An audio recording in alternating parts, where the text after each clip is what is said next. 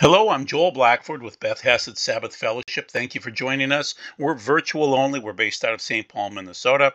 The phone number works if you'd like to contact us. We do the thought behind the thought. There are many great people, including John Haller, that do the news. I try not to do the news because you can get it through John, and he'll give you 2 hours, sometimes 4 hours a week on that. I try to do the thought behind the thought, what you need to know, your reality, our existence. We're working on Revelation every week. This is chapter 6, verses 12 through 17, in terms of signs on the sun and the moon and the eclipses and all the other fun stuff going on. And there's new things that you need to be aware of. So we're solving a little piece of Revelation every week. And this is interesting. Is God's judgment due soon? We have the April 8th Aviv 1, which is Nisan 1, which is the first day of the religious calendar. And so that'll be interesting. That's 2024, and I'm claiming it's worship. I'm on this show every week with Doug Hamp and Scott Harwell, Thursday nights at 6 p.m. Mountain Time, 7 o'clock Central. Please join us. It's a lot of fun. We do the thought behind the thought again. We're doing eclipses this week. We try to give you the Bible.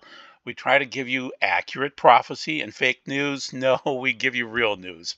So once again, the first eclipse was 2017. Then the next one was 2024. That makes a tav over the sky. Look on the left-hand side, and you'll see the paleotav is like an X or a cross or something like that, kind of over. And so there it is from 2017 to 2024. Then we also add in the other eclipses of 2017, 2021, 2023, and then now coming up in April 8th of 2024, and we come up with an Aleph, the paleo Aleph, which could look like a bull, but the paleo there is that A on the side, and that's what it looks like right now. So is this a mark? The mark is right now that the elephants are being spooked by potential earthquakes. We've had this happen before. Back in 12/26 of '04, just after Christmas Day, we had the elephants get spooked over the Indian Ocean earthquake, and they started running for the hills. So this was a tsunami. So first you had the elephants screaming and trumpeting, if you believe that. Then they ran up towards the hills. Then the earthquake busted forth. Then the tsunami came. So they had an elephant warning before this occurred. And this is a report from History Channel from October 2nd of 2018. But the main thing is, even the Denver Post noticed this, that the elephants were tranquil and everything was fine, and then they busted loose. And so these odd shrieks, these trumpet calls, preceded the tsunami. Okay, now let's move to 2024 in Africa and say that Jennifer Africa has been around elephants for 30 to 40 years, and she's been monitoring them. Well, every single one of them, we're told by all of their animals, are running for the hills. Now, my friend and her colleagues are warning everyone that some global, unprecedented, cataclysmic event is about to happen. The animals don't lie. The animals are running for higher ground. They believe that either a global earthquake or a tsunami is coming. They don't know when, and they don't know how much time is left. So that's from March 9th. And now we are up to like March 23rd right now. So yes, around 4 o'clock in the morning, the elephants made this unusual sound, and then they made the loud scream, and it scared them, and then they finally broke loose. And 5 minutes before the tsunami hit the coast, the elephants, secured by chains around the front angles, began screaming again, and they broke forth and they took off. Okay, then the waves hit, the 3 waves. Amazing. So the elephants forewarned it. Now we'll move on to point number 2. There's going to be a bunch of them. Stick with me. This is a big one. Okay, so in 1904, Aleister Crowley and his wife, and I'm blanking on their name right now, and I really don't care, Rose of all the names. I love roses, love to grow them. So he was the man that proposed, do what thou wilt shall be the whole of the law. So he came up with his own Torah, so to speak. And love is the law, love under will. Well, that's the lemma, and they wrote their book of the law on April 8th, 9th, and 10th in Cairo, Egypt, in the year of 1904. And the angel that came to him was Aiwass, and he later identified him as his holy guardian angel, which is a demonic angel, a fallen angel. So he and his wife, Rose, the medium, and he was known as the most wicked man in the world. Gary Lachman wrote a book about this, Magic, Rock and Roll, and the Wickedest Man in the World, Aleister Crowley and Rose. Okay, so once again, that's 120 years. Man is appointed 120 years. As I said, my spirit will not live in human beings forever. They too are flesh. Therefore, their lifespan is 120 years. Genesis 6:3. So let's look at their connection to Jimmy Page and rock and roll and the works of Aleister Crowley and the backstory. It's no secret that the Led Zeppelin loved the Lord of the Rings. They loved Mordor and Golem, and they wrote about it in their songs. They loved Tolkien. The Hermit was merely inspired by a figure from a tarot card. Page played the role of the Hermit during the fantasy sequence in Zeppelin's 1976 movie. The song remains the same. Jimmy Page bought the house that belonged to Aleister Crowley. You can see it pictured right there, and he found it to be cursed. Okay, so the backstory is that there's the magic book on the right hand side. That Page had a symbol for his Zeppelin #4 album, and it's ZOSO. I will not say it to you because that is the demon of the Ouija board. Okay, so the symbol was that. In the Greek, I assume, because that's a Greek word. And so Page insists the symbols aren't even letters, though that hasn't stopped people from referring it to the blank album, ZOSO. Technically, the album is untitled. Okay, so that's Zeppelin 4. So just keep that in mind.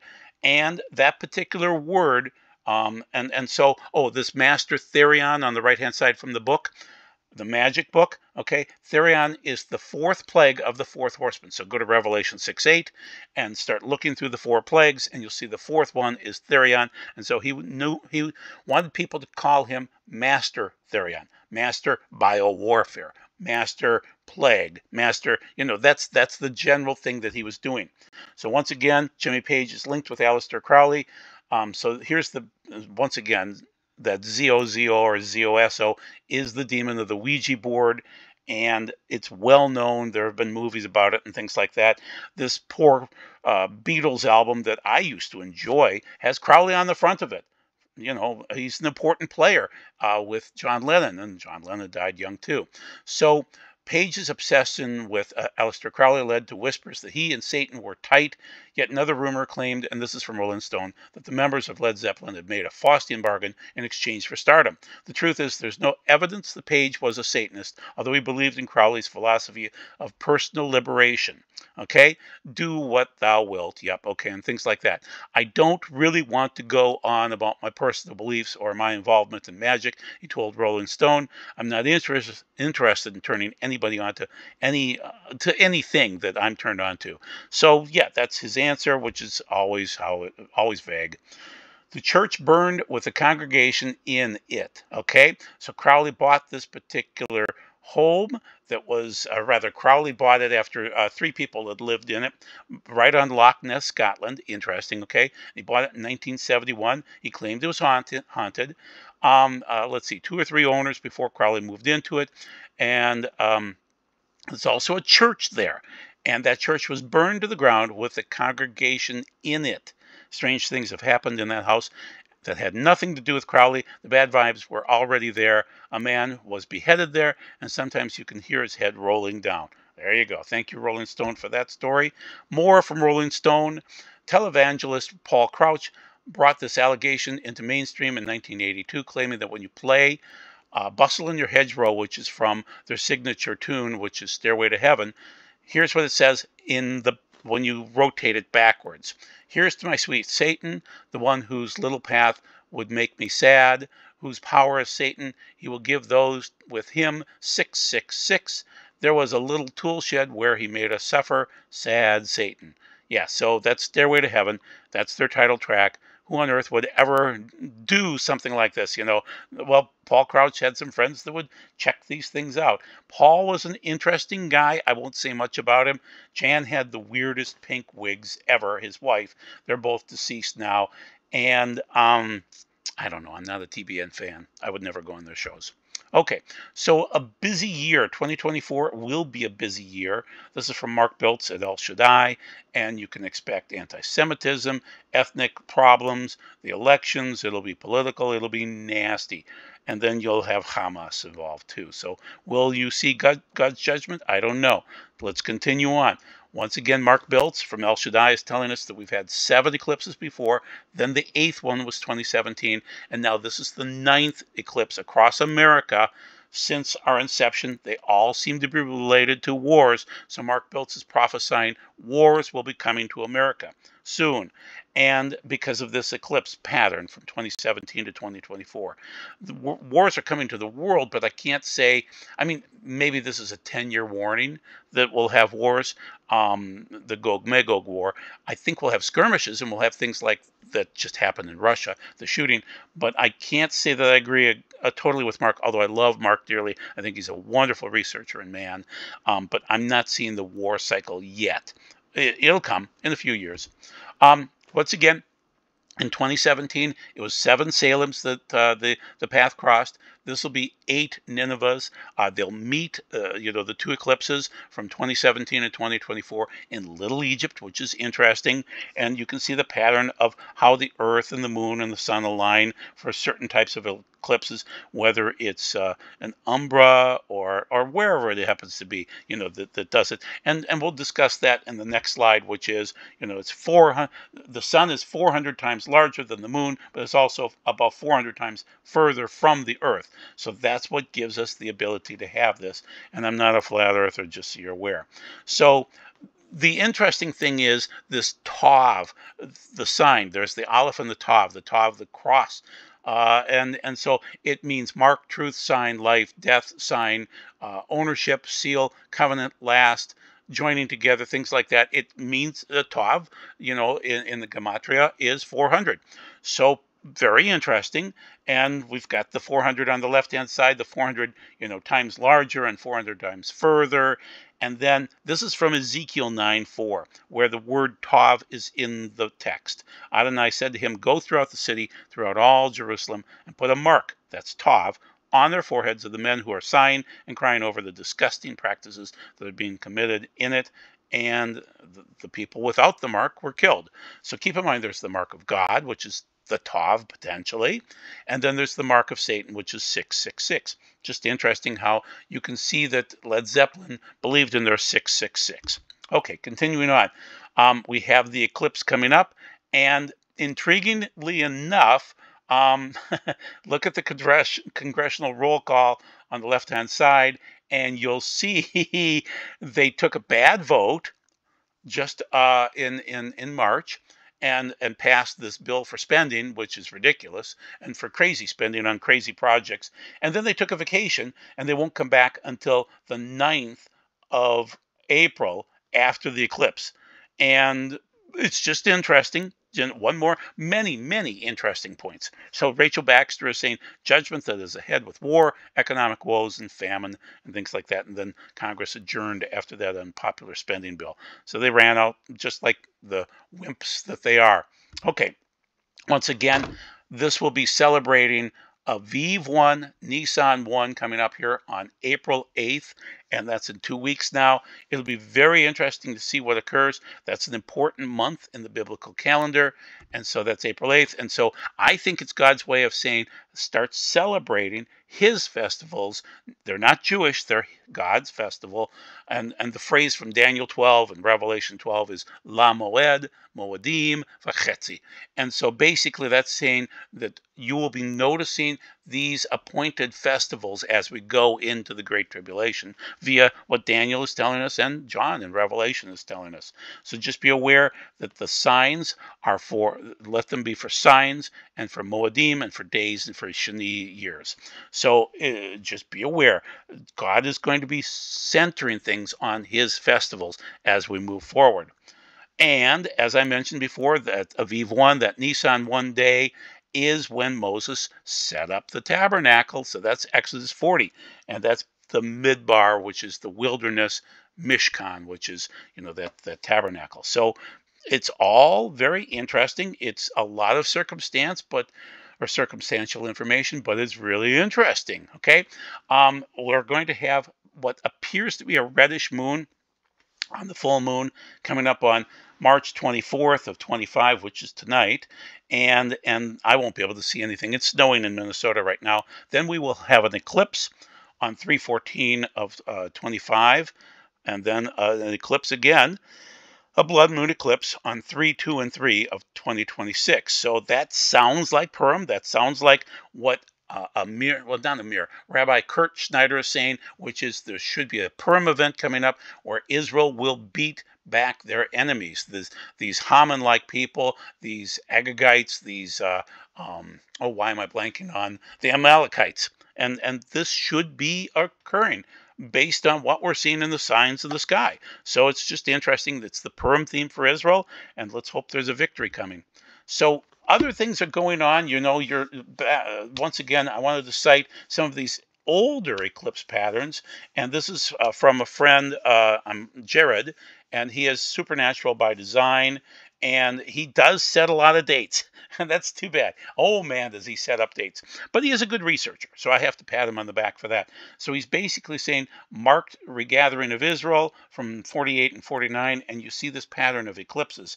So you're going to have the extra Passover, not eclipse so much in this pattern of 4, but you'll have the big 4 in 49 and 50 during the time that Netanyahu was born. But then there were signs in 48 also. And then in 1967 through 1969, you had the same pattern setting up. And that's when the recapture of Jerusalem occurred. So it's very interesting.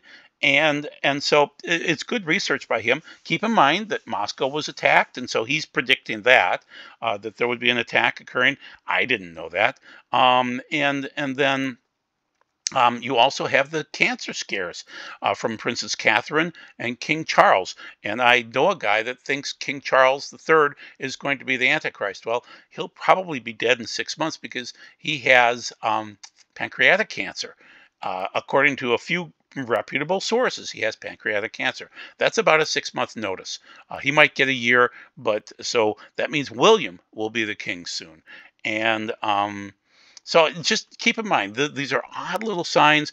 New Madrid earthquakes could occur as a result of this. So a lot of people are predicting that. And then once again, the Esther connection, where you have this solar eclipse of 2024 on April 8th, but you also had a solar eclipse of April 9th of 480 BC.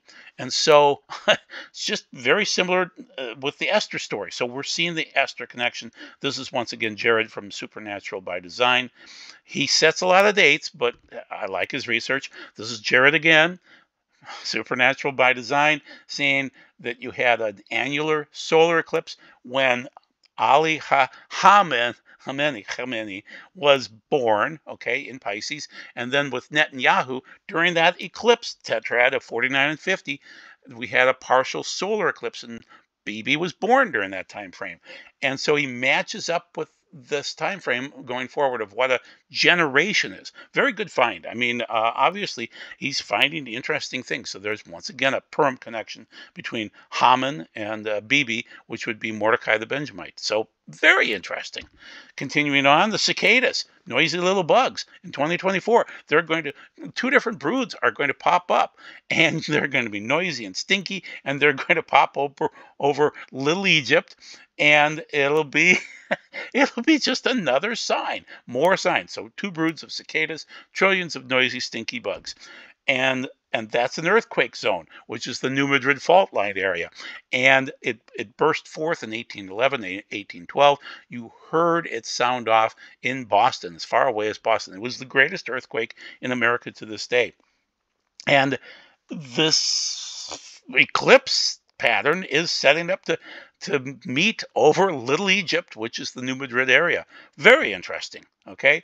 And then we also have another sign, which is we have a 1,700-mile crack across America was discovered by modern-day gravity mapping with satellite data and referred to as the Montana to Florida lineament and Missouri gravity low. This crack, seen in blue, intersects the New Madrid fault line, which is represented in the black.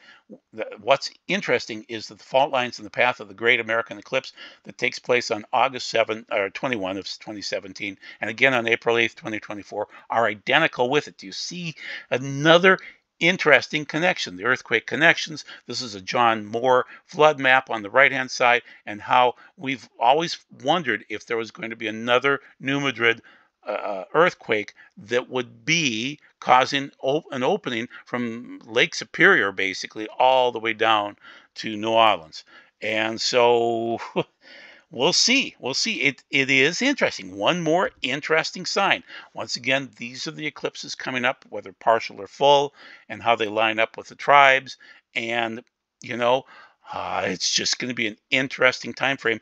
The main point is that if you read Revelation chapter 6, verses 12 through 17, you'll see that the sun and the signs of the moon, those two sets of signs, match up for the sixth seal. Am I predicting anything? No, I'm just saying be aware.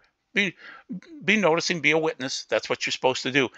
But these signs match up with chapter 6, 12 through 17. Just read it for yourself and refer to some of my videos because I give you the Greek very well. So anyway, the main thing is another sign is the 6 months or 6 years, 6 months, 6 weeks, and 6 days between the two eclipses. 6, 6, 6, 6. Very interesting. And then they meet over Little Egypt, that part of southern Illinois. Very interesting. How does that happen? Then continuing on, the planets will start to align as of April 4th, 2024, Venus, Neptune, Saturn, and Mars. Then you'll have some more alignments coming along through late June, and you have this weird situation with the dawning of the age of Aquarius. You know, when the moon is in the 7th house and Jupiter aligns with Mars, then peace will guide the planets and love will steer the stars, the dawning of the age of Aquarius. So you know the Crowley types are excited about the planetary alignment and the other things that are happening because their time is short. Satan's time is short, and the Crowleyites' time is short. The Thelemus and the Great Therion and things like that. Very weird stuff. Once again, the planets align. Then we have Pons Brook coming through too, and that aligns with 1812, which is part of the earthquake time frame for the New Madrid fault line.